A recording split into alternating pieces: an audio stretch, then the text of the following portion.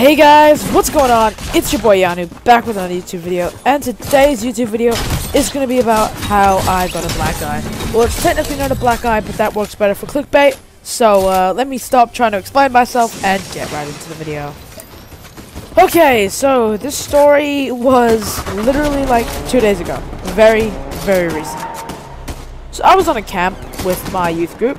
It happened to be the same youth group where I fought that kid a few months back. Anyway. Yeah, so I was on a camp with that youth group, and the first few days of the camp were alright, you know, doing normal stuff, and the thing that's important about this first few days of the camp is there was this dude, okay, and I didn't really know him that well. He was like a friend of a friend, and his name was, we're gonna call him JFK. That wasn't his name was another group of initials. Anyway, so JFK was pretty cool. He had this hair that would like go over his eyes so you couldn't tell whether or not he was sleeping or awake, which was kind of funny sometimes. But yeah, once again, he was a friend of a friend, so I got introduced to him through another friend. And the friend that introduced me to him was actually my Asian friend, whose name, what do we even call him? Wang. That wasn't his name, that's just my boy Wang. So, I'm talking to JFK and getting to know him, and over these few days I actually really start to enjoy JFK's company. But the important part here is not JFK himself, but actually his girlfriend, who we're gonna call Mary. Yeah. So JFK's girlfriend Mary, she was alright. I mean, she was cool enough. It wasn't like I was always over here like, oh damn, I really want to go hang out with Mary, but she was pretty cool.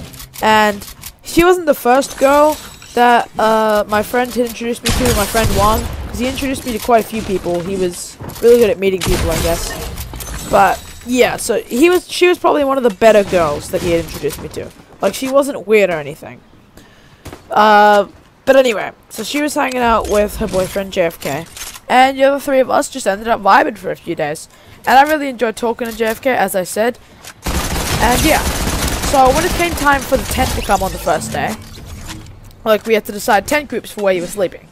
So luckily I got put into a tent group with my boy Wang, JFK, and some other boys who I happened to be acquainted with. So me and JFK and Wang and the others were hanging out in this tent that night, when all of a sudden I heard an unzipping. And the unzipping was actually coming from the door closest to JFK. So I look over, well, I say door, but it was really more of a strap, not a strap, a flap with a zip around it. You know, tent doors. And the door opens, and it is Mary. There to come hang out with JFK. And also, something I think you should know is, although I've called Mary JFK's girlfriend, they don't actually like to acknowledge the fact that they're basically boyfriend and girlfriend. So that's going to come in very important later on. But yeah. So, the two of them come over, and Mary comes to JFK, and they start hanging out. And then girls weren't supposed to be in a boys' tent, and boys weren't supposed to be in a girls' tent. So, we had to keep quiet about it. There she is, she's over here hanging out, and I ask her, so if you guys are just friends, why did you come into the tent to cuddle JFK? And then she says, because it was late at night, I wanted someone to cuddle, and he doesn't mind cuddling me. I think those were her words, don't exactly quote me on that. But anyway, they're vibing, and yeah. The thing about JFK, as well, is that he liked to sleep a lot. Like, he was kind of like, I don't mean to be rash when I say he was kind of like a sloth. Like, he liked to sleep a lot, but when he was awake, you know, he kind of, actually, that's a terrible metaphor. Okay, he's like Sid the Sloth. He likes, from Ice Age. He likes to sleep a lot, but when he is awake, he's really energetic.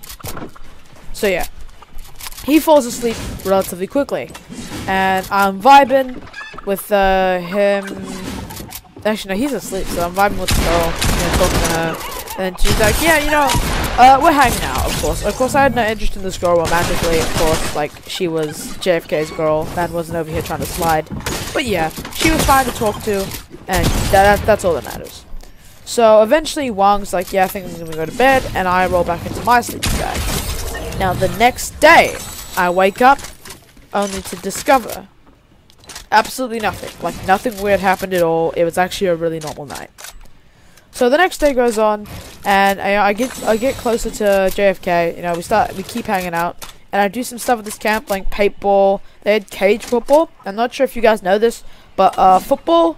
Yeah, I really enjoy playing football. In my opinion, football is the best sport, and I'm not talking about that American football gridiron crap. I'm talking about real football, the one with the little white ball and the black dots on it. That is football, okay? And if you say anything different, then it doesn't really matter. But at the same time, it's called football, okay? I don't want to hear anyone in the comments saying it's called soccer. If you say it's soccer in the comments, I will find your IP address and drop off a football at your house, okay? Okay? Anyway. So I was playing cage football, and I kind of sucked at that game. Basically what it is like this UFC type thing. You got like a really small UFC type cage, and you basically play football in it. And there's like little goals and stuff and a little ball. And it's 1-on-1, and the winner plays on, and you play the next person in line. So yeah, it's a pretty cool place to flex your skills on people, but I didn't have any skills. So I kind of got clapped up real quick. Like, easy claps, because there was this one kid there who was a striker, and another kid there who was a goalie. If you don't know about football, it doesn't matter, I'm going to stop talking about it now. But if you do know about football, try cage football sometime. It's really fun. Anyway. So, after that day goes past, we go back to our tents for the second day. And this day, I decided to sleep a bit closer to the boys JFK, Wang, and his girlfriend Mary. And I wake up the next day, and I'm told that I was snoring really loud. And I go, oh, really? Was I? And apparently I was snoring really loud. Because the thing is, I kind of got cold that night, so my nose got a bit blocked and I started snoring. And also I find out that Mary put a slide, like a Nike slide, or a slog, or whatever you call it, like those little jandal things that Nike makes. You know, where there's just the one strap that goes over your foot. Yeah, whatever those are called. She put one of those on my nose while I was asleep. And that morning I woke up with cold sores around my nose. So I can't tell whether it was because I was sick or whether it was me sleeping with a slide on my nose and sniffing in all the dust. But, you know. So that was the first, you know, indicator of things to come. So after this happens, later that night, I come again, and we go back to the spot, and then I say, hey, you coming to cuddle JFK again, to Mary. And she slaps me in the forehead. Not super hard, but, you know, just to sort of say, like, hey, stop it, I don't like it. So this should have been my warning. But the day passes, and close to the next night comes. And, you know, JFK and Mary are vibing, being just friends. I'm doing air quotes right now, but you can't see them. And they were playing this game that friends obviously play, right? Air quotation marks again, which you can't see.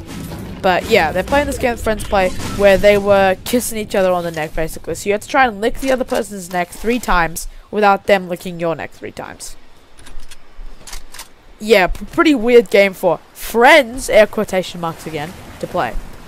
Anyway, so because the people who were like organizing the camp, like our leaders, they were close to figuring out the fact that she was in our tent.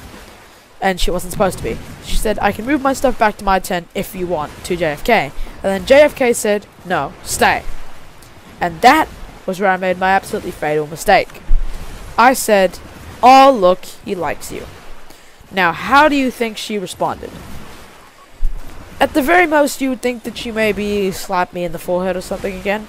But no. I said that, and then I turned around, only to be met with something hard hitting the side of my cheek, just under my eye.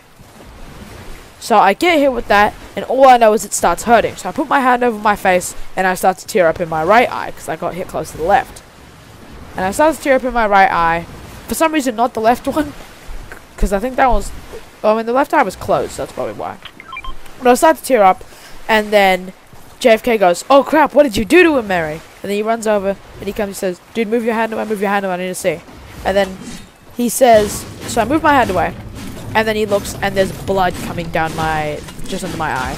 And he goes, oh crap, you didn't have that before, did you? And just a question to JFK. Bruh, of course I didn't have it before. If I had it before, you would have seen it, my guy. It's a very Anyway, let me not rant. But yeah. So he goes, oh, you didn't have that before. And then he looks at Mary. He goes, Mary, why would you do that? And then Mary gets all flustered. And she's like, I'm gonna go now. So Mary goes off to her tent. And basically, I spend the rest of the night talking to people, telling them about the eye, what happened, and all that. And yeah. So I actually end up going to visit the doctor a little bit later. And it turns out that it wasn't a black eye. Like I said at the start, it wasn't technically a black eye. I just used that for clickbait. But basically, she threw this phone so hard that it caused me to form sort of like a mini black eye.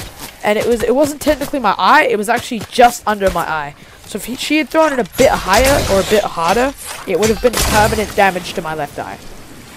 So, as somebody in the line for the doctor told me, I got a cool story and a working eye. And as he also said to me, not many people get to have both. So we're probably going to leave it there, guys. Thanks for watching. Don't forget to like the video. My goal is like 3 likes, you know, pretty low. I think we can reach it. So 3 likes on the video, and I will release the next story time. Also, if you guys have any good story times, be sure to email them to me at my email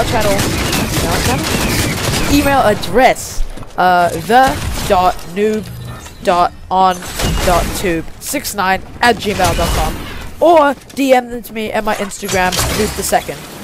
Also, I am doing a giveaway, so if you are interested to win a free can of Coca-Cola, all you have to do is subscribe to the channel with noties on, take a screenshot, and DM it to me at my Instagram, noob2nd, and I will be giving that away pretty soon, probably tomorrow. But yeah. So if you are interested in that, please do the DM and stuff. And yeah, I will see you guys in the next video.